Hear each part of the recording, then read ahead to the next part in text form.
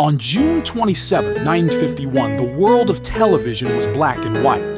Families gathered around small screens to watch their favorite shows in shades of gray, completely unaware that they were about to witness a revolution. But behind the scenes, a new kind of camera was warming up. This wasn't a sleek, modern piece of tech. It was a massive, clunky machine developed by CBS, and it used a bizarre secret weapon to create color. A spinning mechanical wheel filled with red, green, and blue filters. That day, CBS aired a special program called Premiere. It was a variety show featuring some of the biggest stars of the era, like Ed Sullivan and Groucho Marx. But for the very few who had the special color-compatible sets, the picture was blurry, the colors were strange, and it looked nothing like the crisp black and white they were used to. The biggest problem? It was incompatible.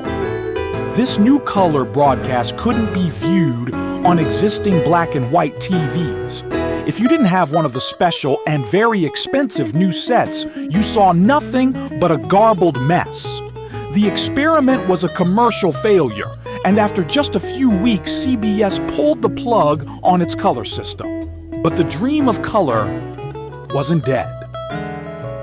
A few years later, rival company RCA developed a new, all-electronic system. It was fully compatible, meaning you could watch the broadcast in color on a new set, or in black and white on your old one. This was the system that would finally succeed. And so, from that first blurry, spinning wheel, the world of television exploded into color. It's a reminder that every amazing technology we enjoy today, like the stunning 4K screens in our pockets, started as a bold and sometimes clumsy first step.